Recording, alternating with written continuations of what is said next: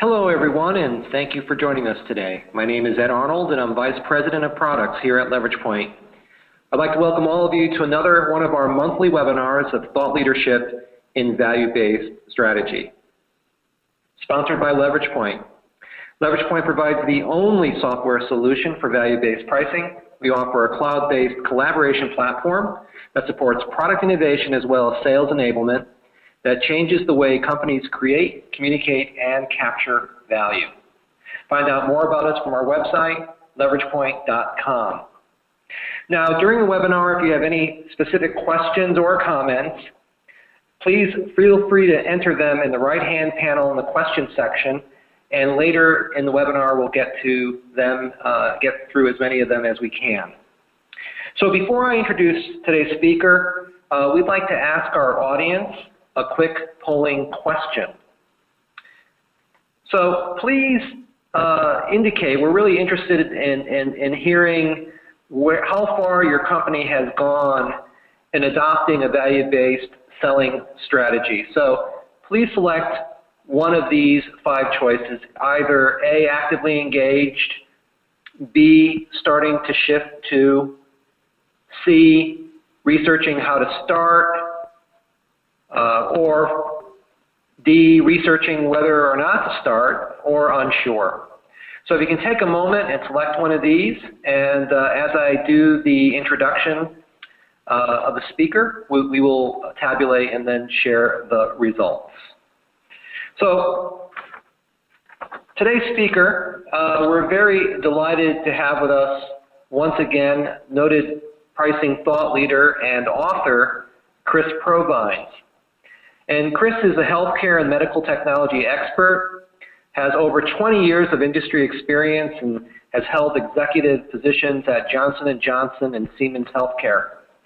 And currently, he runs his own consultancy called Value Vantage Partners, where he shares his expertise and trains global clients in the areas of strategic pricing, value selling, and sales negotiation.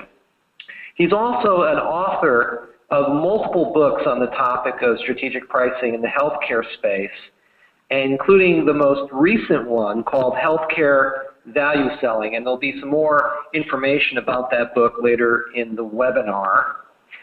Chris is also a popular adjunct professor at Rutgers University. Now, I know there's a lot of folks out there today who are very eager to hear what Chris has to say about winning with the new healthcare buyer.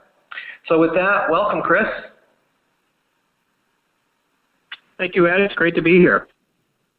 Yeah, so Chris, we'd like to see the results of the poll right now, and they should be up on the screen. So it looks like we have a pretty sophisticated audience right now. The majority of folks are actively engaged in value-based selling, with a large number starting to shift to that. So you have a pretty experienced crew today, Chris.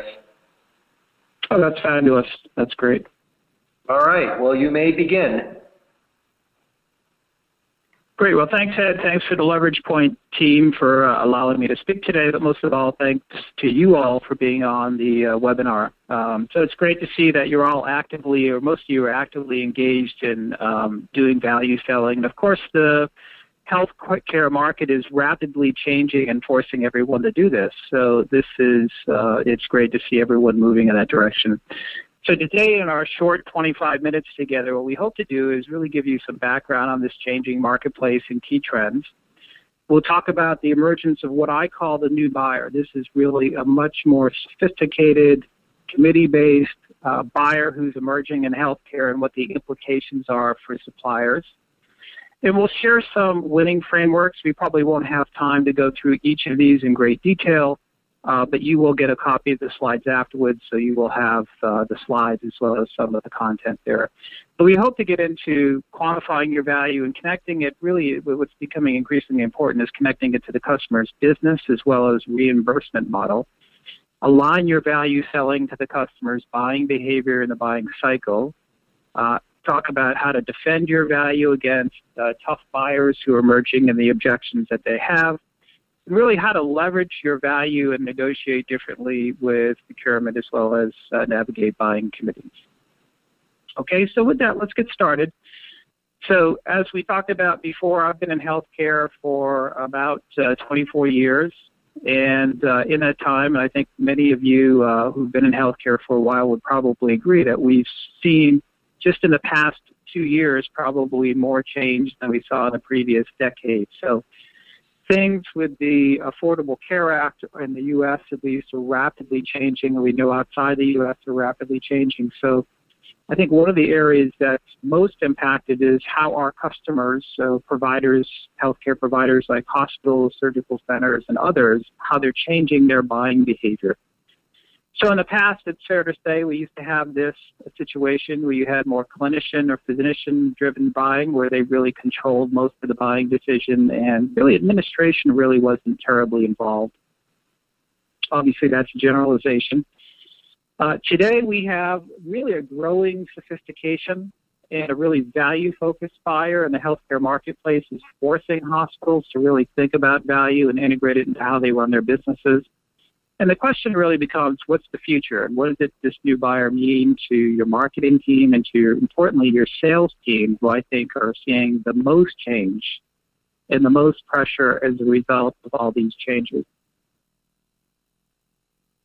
So I like to talk about these changes in the context of really what's the drivers, what's causing this change to happen. So if you bring it down to the pressure we all see on suppliers, there's really 10 key drivers of change. You might be able to bucket these in different buckets, but what I like to talk about is these 10. And let's start in the upper left-hand quadrant. So if you take value-based purchasing and accountable care in the U.S., these are specific reimbursement programs and new business models that are really pushing our customers to focus on three things: cost, quality, and outcomes, and really causing them to be accountable not just for the acute episode of care, but also thinking about what is the total episode cost of that patient, not just the acute event, but downstream costs as well.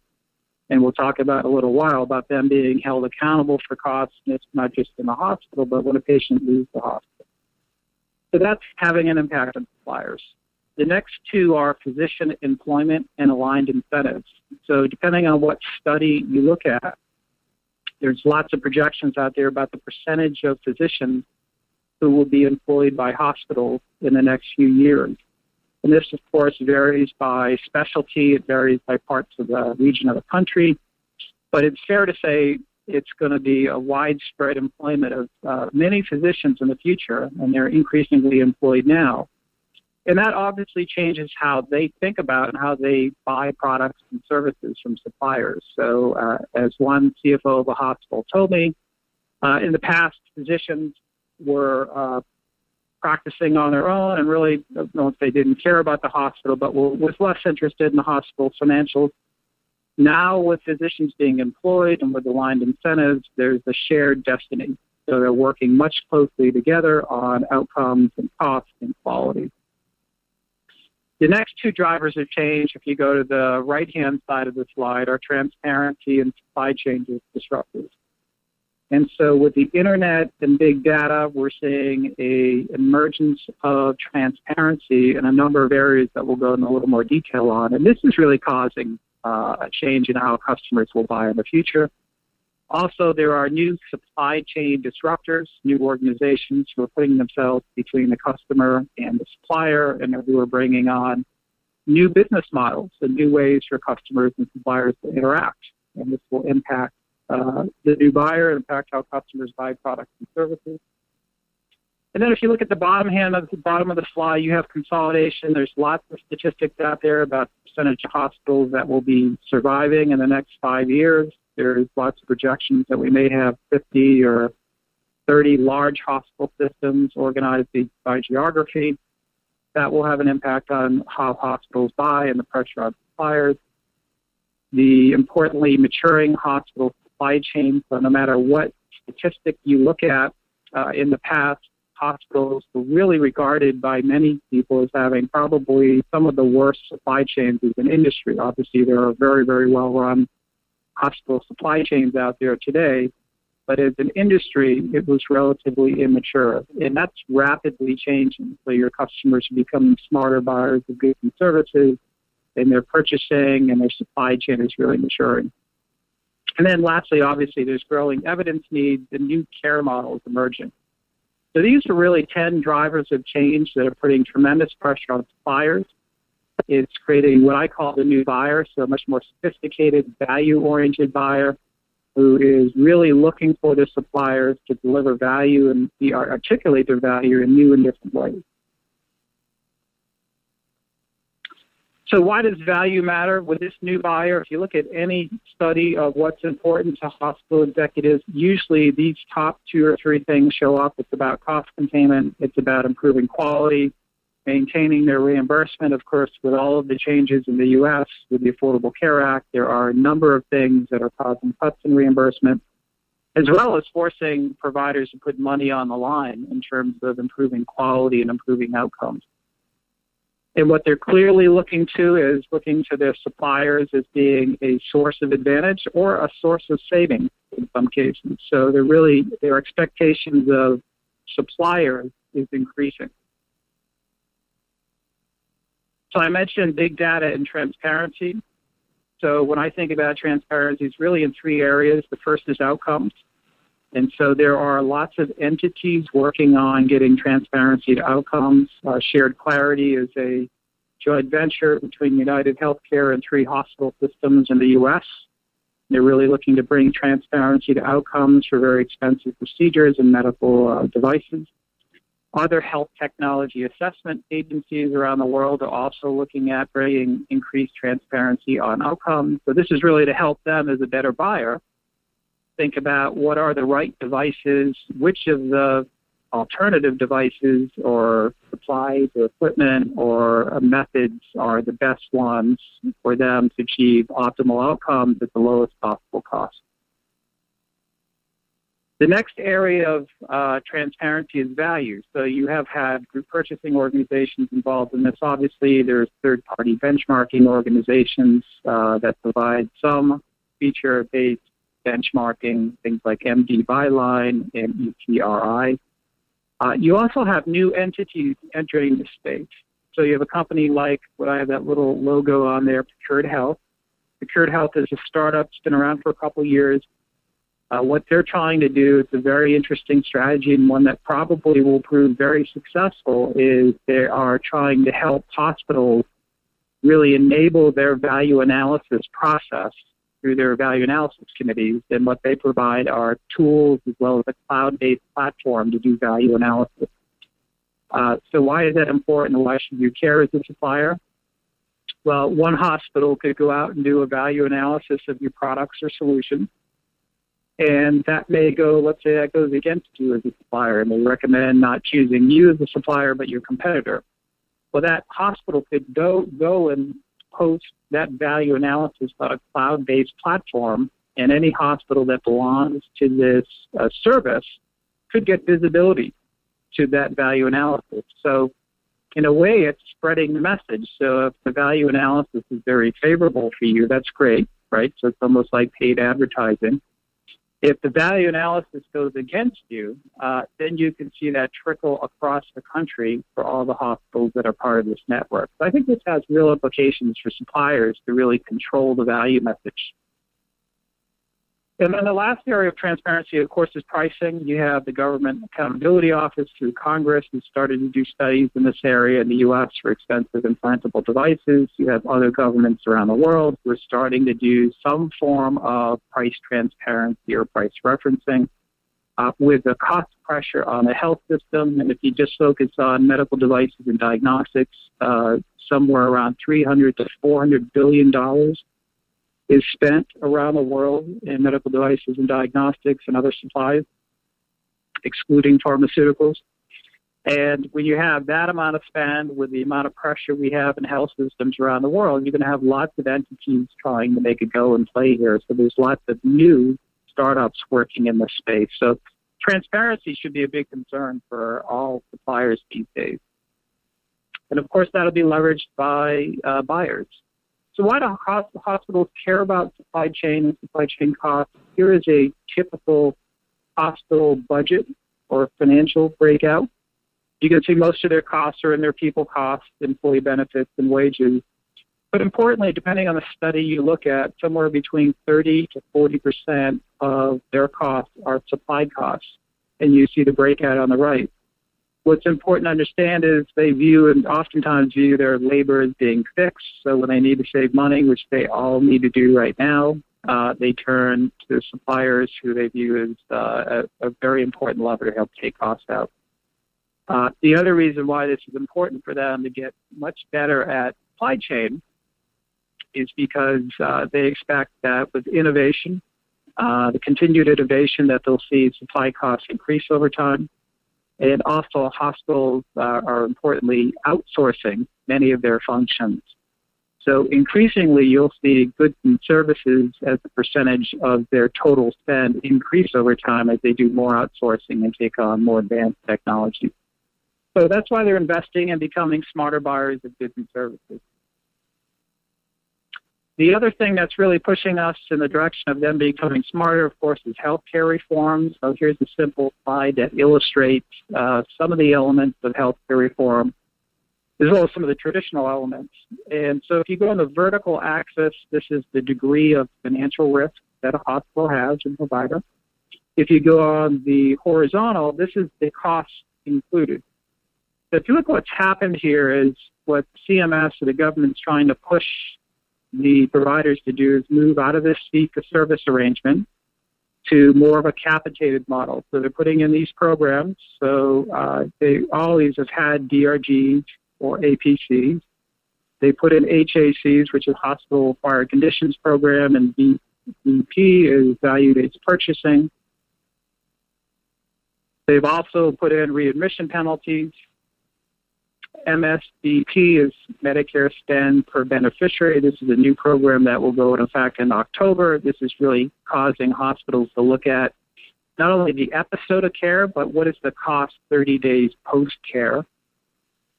Bundle payments is a mechanism for them to align hospitals and physicians and other providers on coordinating care to take costs out. So again, it's putting more risk in there. And then, of course, accountable care. So depending on what projection you look at, there's somewhere around 500 to 600 accountable care organizations now, about half of those are Medicare. And really, those are rewarding hospitals and other providers for coming together to coordinate care. And importantly, in many of the models, they're taking on increased financial risk and also risk for managing patients, not the episode of care, but the total cost of the patient, the inpatient and outpatient, over a period of time. So this is really causing the buyer to change, the hospital to change how they think about buying goods and services, also importantly changing how they think about you as a supplier and the solutions you can bring. So what does hospital buying look like in the future? Obviously, it's accelerating transparency. So if you don't have your act together on pricing and have clear pricing rules and are managing that not only in local markets, but within regions, at least, you could have some issues. It's about really the evolving evolution of the buying decision. So we have much more sophisticated buyers. They are focused much more on economics than they ever have been. It's more of a committee buying process. And in many parts of healthcare or medical technology industry, they're now beginning to accept generics. So generic devices are starting to emerge or have emerged and will probably become more important over time. Of course, along with that, they've done reprocessing of single-use devices, so that's a way for them to get at cost. There's a bigger focus on value, so not only the episode of care in a hospital, but importantly, economic and clinical value over time and connecting that to their reimbursement model. And then, of course, no matter what projection you look at, it looks like there'll be increased cost pressures at least for the next 5 to 10 years. So this is hospital buying in the future. It's going to be a much more sophisticated buyer, what I call the new buyer, who's looking at outcomes, who wants to know what is the actual value you bring as not only your products and solutions, but you as a supplier. And they're going to use transparency, and they're going to be under tremendous pressure. Okay, so that's kind of a setup for what we want to talk about now. In the next 10 minutes or so, we'll go through some information on what's in my new book. So we'll talk about moving to this new world, what's required to be successful. So when you step back and you say, we have this new environment, what does it take to actually be good at pricing and value management? For me, it really requires execution in 6 key areas. So if you start at the left-hand part of the slide, it's really about being able to quantify your value and shape reimbursement. The next part, number 2, is really setting a clear pricing strategy. Step number 3 is having a clear offering strategy. So this is just designing your service as well as the different parts of your portfolio in a way that makes sense. Step 4 is establishing pricing rules and guidelines. Step 5 is actually executing, managing price, as well as doing the contract management activities. And then this final step is sell and defend value. And if you look across this continuum, obviously there's a couple insights from this. A, it starts with value, so you really should understand your value proposition. That's the start of all this. But B, this kind of fits together as a collective system. So in order to actually do this well, you have to, if you really want to capture the value of your solutions and protect your margins over time, it's not good enough to be really good at pricing. You also have to be really good at selling your value and defending your value against these new buyers. So that's why this last area has become increasingly important. So step 6 here, selling and defending value, is now one of the critical levers that companies must really address to be successful in the future.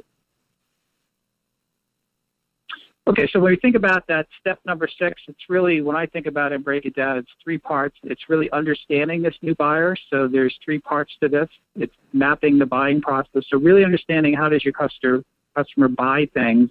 Buying center just means who's involved in the buying decision, what level of influence that each of those people have. Anticipate buyer sourcing tactics. That simply means understanding how professional buyers think and operate, understand the sourcing strategies they go through. Navigate buying committees is really now with value analysis teams, with value analysis committees, new technology committees. Being able to understand these entities and navigate them is very important. The other major bucket here is really prepare it to sell and defend value. So there's 3 elements to this. It's being able to quantify your value and use it smartly during selling. It's about creating flexible offers and trades that allow you to customize your offers to different buyers. And then lastly, it's identifying and leveraging buying behavior. And then finally, the final step in this is really align your tactics to the customer's buying process. To know exactly where they are in the buying process and align your tactics and really learn to recognize and play buyer games. Okay?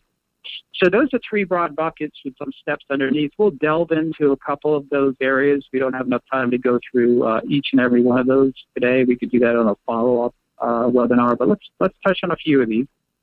So first, I talked about understanding the buying process. So I won't go through this in detail, but there's an important point from this. So this is a typical hospital buying process. There's 6 stages. It starts with problem recognition or opportunity. So someone in the customer recognizes there's a problem or opportunity the supplier can help with. And then they go through a standard buying process. And what's important to understand in this is what is the customer trying to do along the way here. So obviously, in the beginning, they're trying to qualify the opportunity, set clear requirements, and come up with decision criteria for whatever they're buying. In the middle, it's about coming up with a clear sourcing and negotiation strategy. And then at the end, it's really about supply and contract management.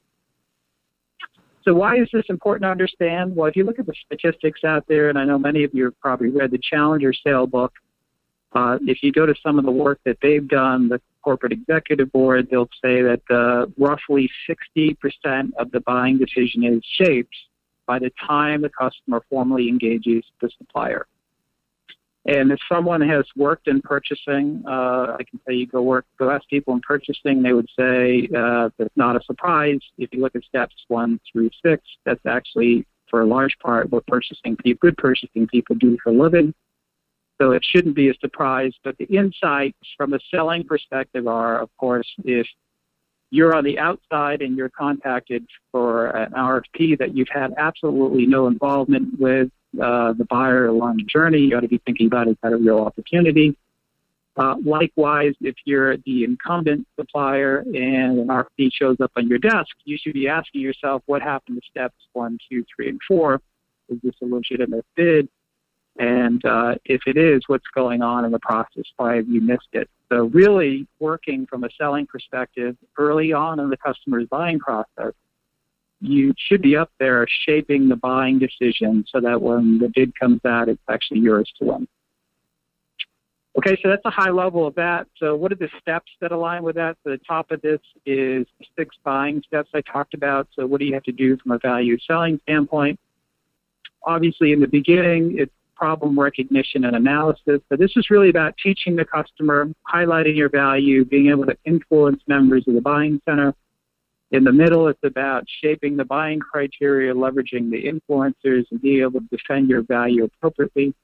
And then lastly, obviously at the end, if you're the incumbent supplier, you should be reinforcing your value proposition. So one of the simple things to ask is of your sales team, or if you're in sales, ask yourself this question, is how formal is my process of my incumbent supplier to spend time with my customer to reinforce my value proposition through business reviews?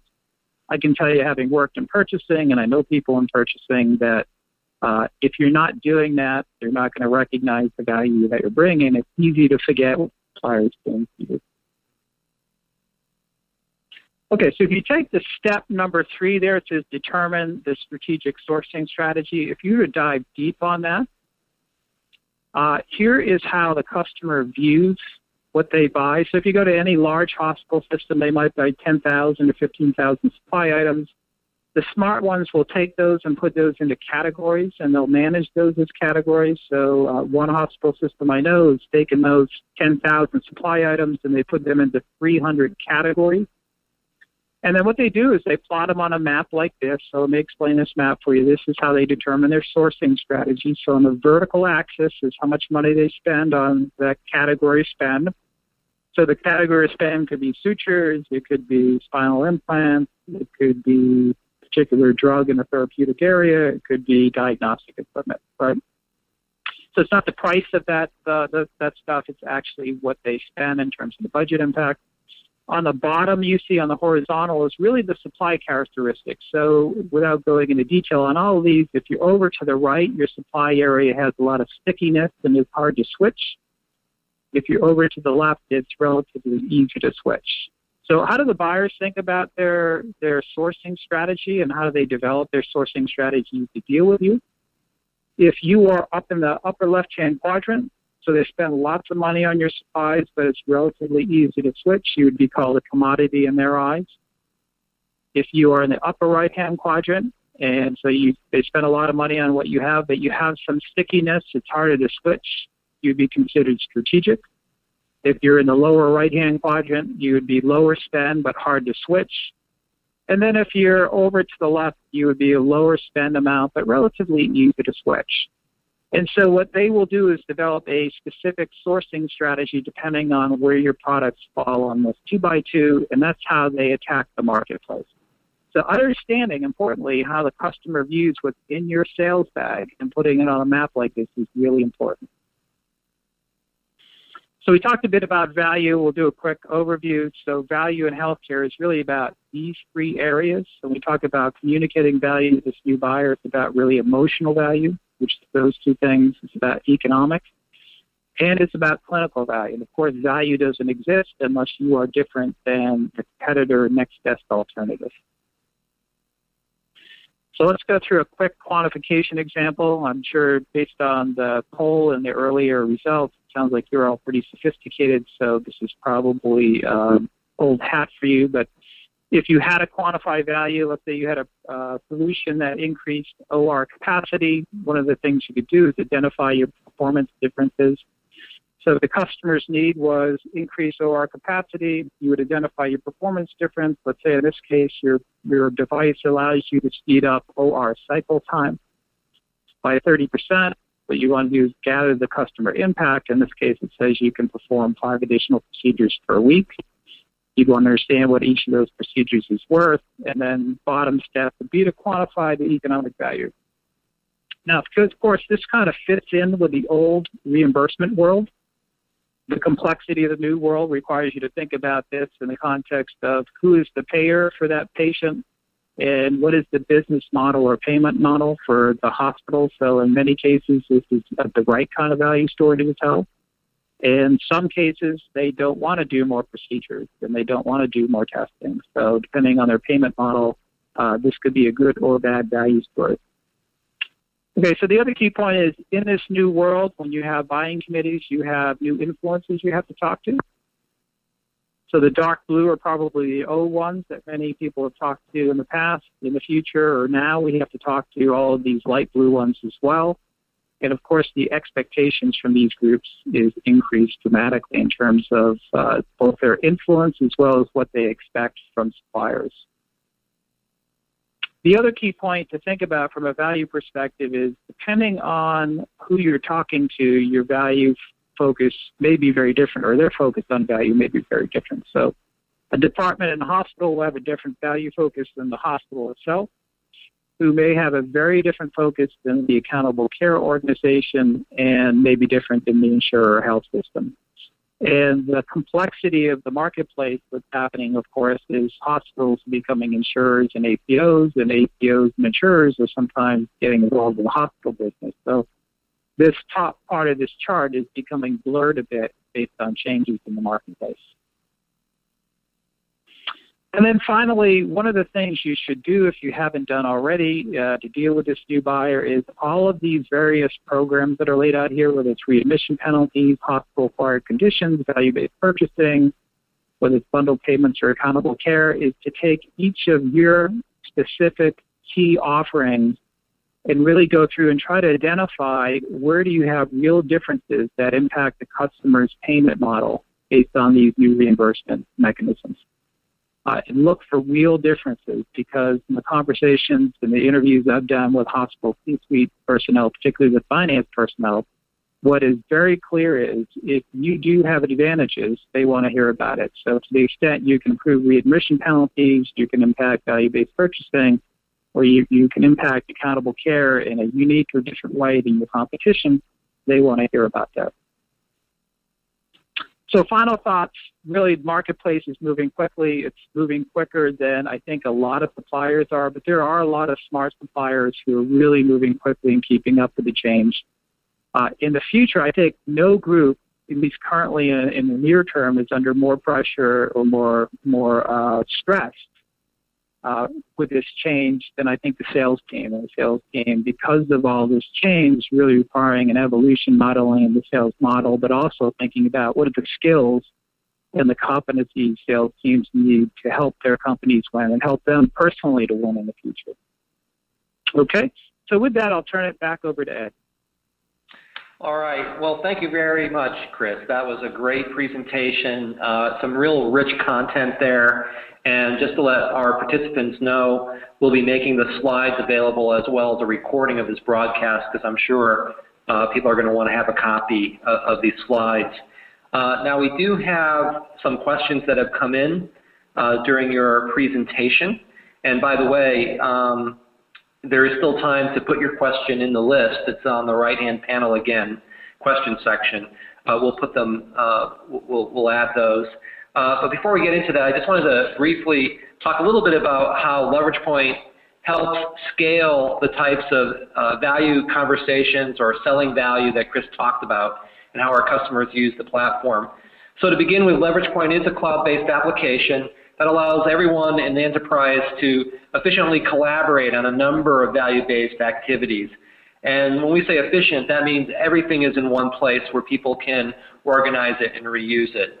Now, this enables the product marketing and pricing teams to understand value, build out value. So some of the things that Chris was talking about, quantifying the value, looking at that across stakeholders, et cetera, is all together and allows them to make better strategic decisions.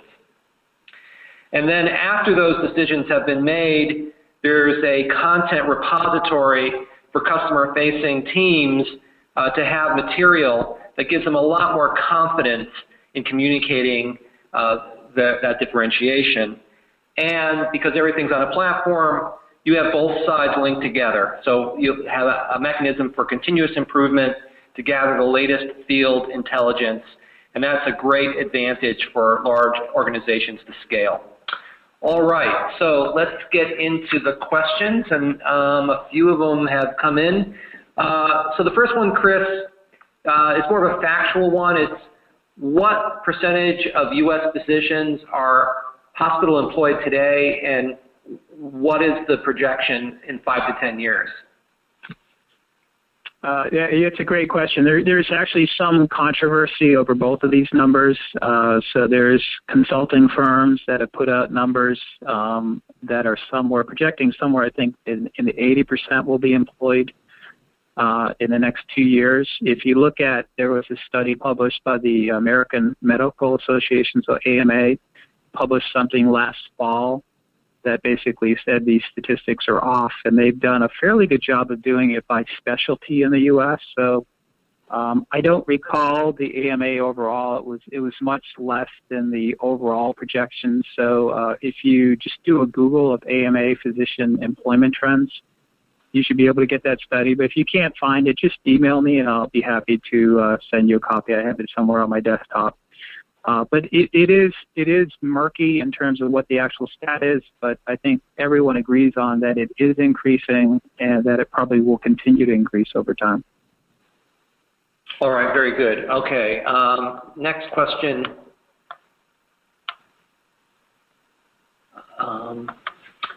What is MSBP? It must have been on one of your slides. Yeah, MSBP is it's part of the Medicare value-based purchasing program. It's Medicare spend per beneficiary. And all that really is in the past, Medicare used to pay by DRG, so diagnosis-related group, or APC, ambulatory payment category classification, whether you were inpatient or outpatient. But they've gotten smarter, and they've realized that some hospitals will do staging of procedures, some will have bad outcomes, and then Medicare will have to spend lots of money on an outpatient side. So basically what Medicare is doing starting October 1st of this year, so it's the Medicare 2015 fiscal year, is they're going to be measuring and tracking this. So they will track 3 days prior to an inpatient admission and then 30 days post-admission. And they'll look at the total cost for caring for that patient. And then what they're going to do is compare that to all like patients. And they're going to come up with an index for the hospital. So like everything CMS does, it sounds very complicated, right? But basically, hospitals who have a lower cost, a lower spend ratio compared to their peers will get rewarded, and hospitals who have a higher cost relative to their peers will get penalized. So the important point for suppliers to think about is if you have a solution that, let's say, reduces downstream costs, has fewer follow-ups, fewer radiology visits, whatever it is after an inpatient admission, then you should be really communicating that and using that as a key selling point in the future, really trying to quantify what does it mean for the hospital. Okay. So here's an interesting question. With supplier-side sophistication, aren't we in a world where value sellers compete against other value sellers? Well, what happens when everyone is selling on value? Hopefully the person with the best value story wins, right? Yeah, I think it's a great question. At least in my experiences, there's a real wide range of capabilities in terms of organizations, even those competing against each other. And many of the specialties and disease states have really widely varying capabilities in this area.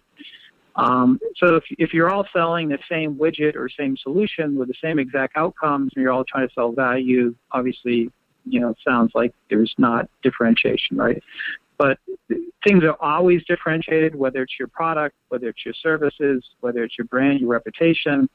What will become increasingly important is not just the value of the widget, but what you bring as a supplier. So as buyers get more sophisticated and they think about you as a supplier, they're going to be thinking about not just buying a widget, I'm going to have a transactional relationship with you, but many of them will want to seek out value in a valuable relationship. And so you'll be able to differentiate and sell the value of the relationship of you as a company as well and what that actually means to the customer. Now, obviously, not all segments of customers will value that. There's a certain segment that will value that.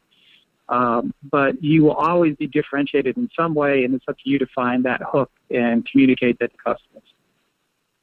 Yeah, I really like that. I really like that answer. And it just to add my own thought to that is, I think the value seller who really understands their customer best, it has the advantage. Because a lot of times, one of the obstacles is really lack of knowledge or not having enough deep knowledge about how customers use or benefit from your offering. I think that could be one way of differentiating against different value sellers. Does that make sense, Chris?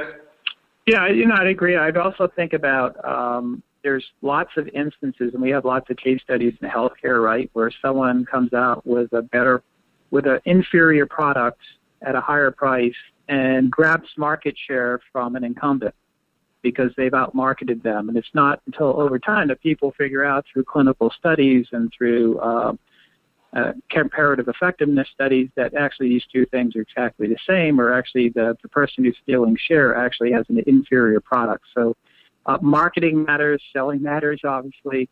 I think the other point I'd make is if you go back to the buying process of the customer, I think the reason why this is so important to understand is if you're working at the very beginning stages of the buying process and you're in there and your competition isn't, you have the possibility to shape what they want in their buying criteria. So you could, through your efforts by outselling your competition, actually shape the criteria in a way that favors you. And there's lots of case studies of this happening. I know suppliers do in Europe, for example, which is under tender rules, where they have to put out public tenders that are very well organized and very well spelled out. What smart sellers do is work 12 to 18 months well in advance, make sure that the customer really understands the value of their solution. They try to highlight where they're different so that ends up in the tender requirements. So that same kind of formality is moving into some of the buying in the U.S. Yeah. So I know we're in overtime right now, but we still have some additional questions, and a number of people are staying on. So we'll let them roll. So next question is referring to one of your slides where you had the quadrant that showed spend versus product loyalty. And the specific question is, for a company with 10,000 plus products, how do you suggest tackling the categorization?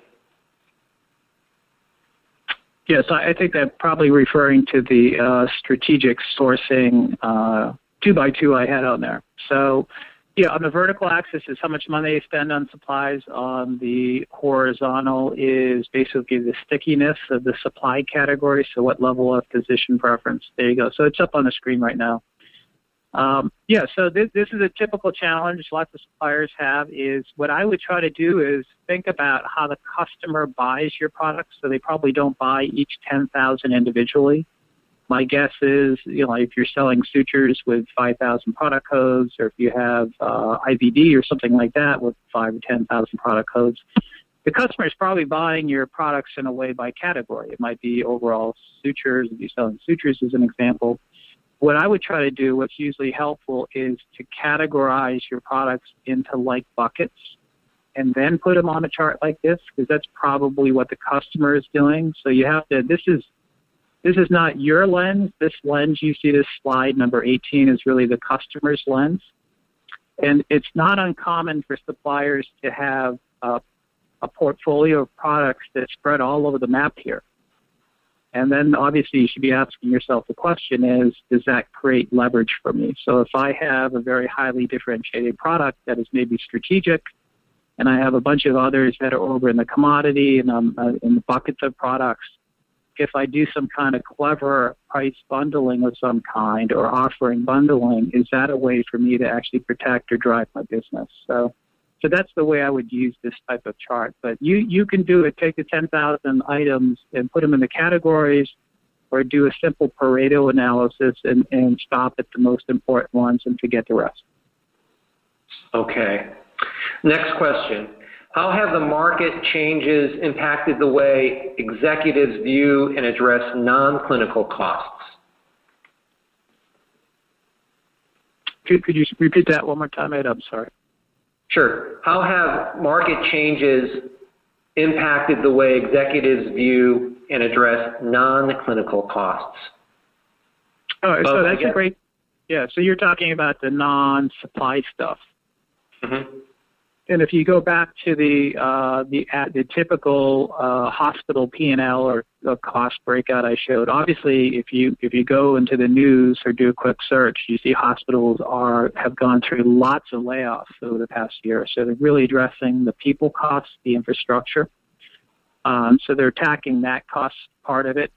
If you look at within employee benefits, as they become smarter buyers of goods and services, one of the things the purchasing people do is they get involved in employee benefits and really start sourcing those in a different way.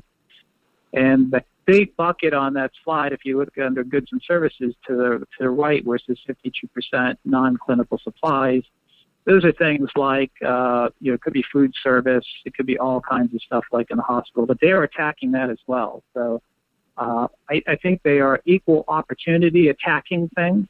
They're trying to find money wherever they can. I think suppliers have been or are now a target because if you look at the orange box on the slide that says physician preference, remember this is an area that they had a real hard time getting their arms around from an administrative standpoint up until recently.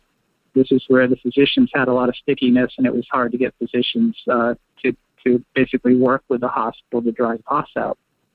But a lot of that is changing, and that's why they are really heavily focused on what I call PPI, physician preference items. Okay. So here's a question about sort of the structure of the healthcare industry.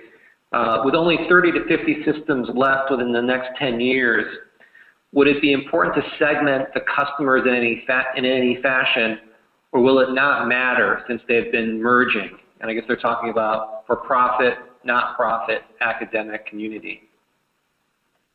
Yeah, I think customer segmentation will always be important because I like to think about this in terms of how they buy. So I come at this from more of the customer supply side, so what's their buying behavior as an organization. And let's say even if the market shakes out, there's 50 very large systems across the U.S. dominating the marketplace in 5 years. There's still going to be sprinkles of little hospitals out there, little rural hospitals, right? But each of those 50 will buy in a different way. It'll depend on their local marketplace. The 50 may be competing against each other in overlapping territories.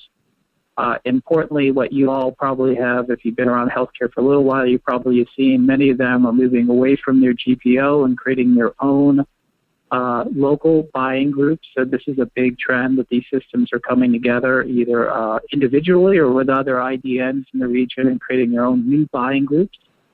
And in many cases, they're using the GPOs to run the back office stuff. They're really driving decision-making on their own. But I think a big picture is they're all going to buy a little differently, but you can categorize them by like buying behavior and then have some segmentation approach. All right, so one last question. Can you give an example of what an offer might look like based on a hospital's payment model? Based on their payment model. So it's a good question. So if I have, when I think about the offering, and I didn't have a slide on this, it's really 4 parts. It's your core product or service. It's enabling technologies. Those just help the core product work better or different. There are services and there are business terms. So one simple way to change the offering strategy that a lot of companies are looking into and some companies are actually piloting is around the business terms in creating risk-based contracting. And so what many companies are either exploring or actually piloting or testing the waters on is if I'm targeting a standalone hospital who's not part of an ACO as an example, I may not target them with an offering that includes a risk-based contract. But if I'm targeting a hospital as part of a large ACO, I might be working at the ACO mothership level and working on some kind of risk-reward-based contract to really lock in a patient subset and go at risk with the provider since the provider is at risk with Medicare or the payer ultimately. So that's just a simple example of changing the offering strategy. All right, great. So I think that's all the time we have left for today. And again, we'll be sharing slides from this presentation with all of you soon. Please feel free to send any follow-up questions or comments either to Chris directly or to us, and our contact information is on that last slide.